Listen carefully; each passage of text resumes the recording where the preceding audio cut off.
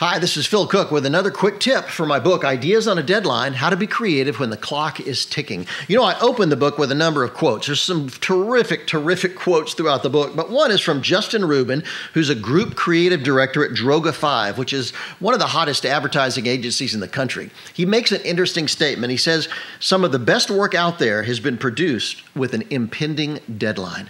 Let me tell you, if you're creative, get over the fact that you need all the time in the world. Get over the fact that you're going to wait for that aha moment. Embrace deadlines.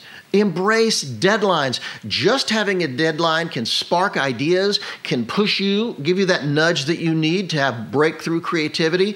Learn to embrace and welcome deadlines. Very often, having a tight deadline will mean the difference between an average idea and a brilliant idea. Don't fight deadlines.